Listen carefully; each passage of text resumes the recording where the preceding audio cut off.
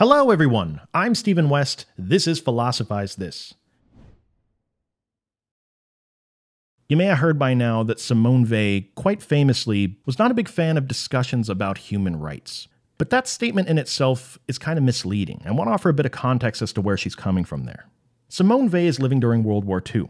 And understandably, when people hear about what's being done to people in the war out there, there's a lot of talk that starts going on about human rights. Should there be lines that nobody ever crosses? Should there be a baseline of human dignity that we can quantify, that everybody gets regardless of what side of the battlefield you're on?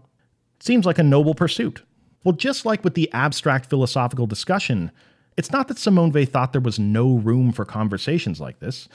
I'm sure she'd say, go ahead, chisel into stone the standard for human rights. But she'd say, isn't that in some ridiculous way missing the point of why we care about these human rights in the first place? First of all, she would say, write these human rights down on a piece of paper all you want, but the next Hitler that comes along isn't going to honor them.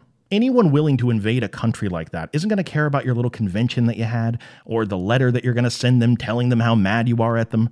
It's like having your criminal justice strategy be that when someone breaks the law, we'll just have them sign a contract saying they won't be a criminal anymore.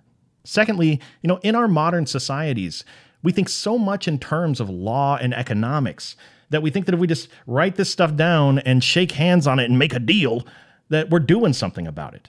But Simone Weil would say all you're really doing is transcribing human dignity into the language of commerce and law, and that's missing the point. She gives a great example in one of her journals. She says, imagine a farmer who goes down to the farmer's market every weekend to sell his eggs. The eggs are $4.99 a dozen. Customer comes up to him and says, hey, look, I'm only going to give you $1.99 a dozen. Farmer says, no, you're not. They're $4.99 a dozen. Customer says, why do you think you can just charge $4.99 a dozen? Farmer says, because that's my right. I have the right to charge as much as I want for them, and I have the right to go out of business if people don't like it. All of this makes sense in the context of a farmer's market and commerce. But then Simone Weil says, contrast that example with someone who forces a woman into prostitution. Now, I'm going to go out on a limb and say that 100% of people listening to this would find that to be wrong. And if I were to ask you why it was wrong, would you say back, well, it's wrong because it's that woman's right to not be a prostitute if she wants to. She has a right to choose other courses of action in her life. It's like, no, that is ludicrous, Simone Weil writes in her journal. The idea that that's the reason why it's wrong? No, obviously, we all know the reason it's wrong is something far deeper than just her legal rights, something much more universal. This isn't a farmer selling his eggs anymore. This woman's very personhood is being robbed from her. This is why Simone Weil didn't hate human rights by any means. She just preferred to talk about human needs rather than human rights.